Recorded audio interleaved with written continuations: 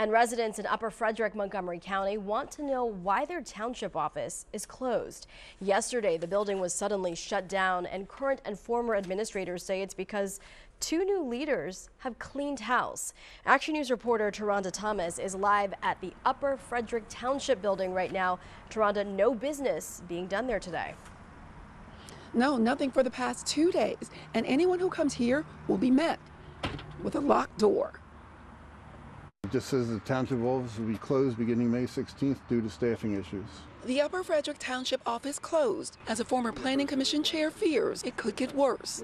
I, like a lot of other people, have resigned. Rick Buckman says he's the latest of 4 resignations since January, when 2 new members of the Board of Supervisors were elected. The township manager quit in January. No township manager, and now no full-time secretary. If you wanted to pay your bill, I guess you could put it through the door slot. The township has 3 board members, all Republicans. The 2 new ones ran on a campaign of change. If you want to make changes, you make them over time. We reached out to board members William Landman and Lisa Fisher. Neither agreed to an on-camera interview. The township posting on its website, quote, "The government of Upper Frederick has not shut down." The last 2 meetings were canceled.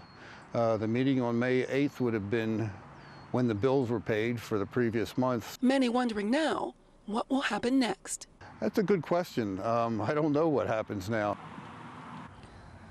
Officials say they are interviewing for the township manager position. They say any residents with concerns should leave a message. In Upper Frederick Township, Taronda Thomas, Channel 6 Action News. Okay, Taronda, thank you.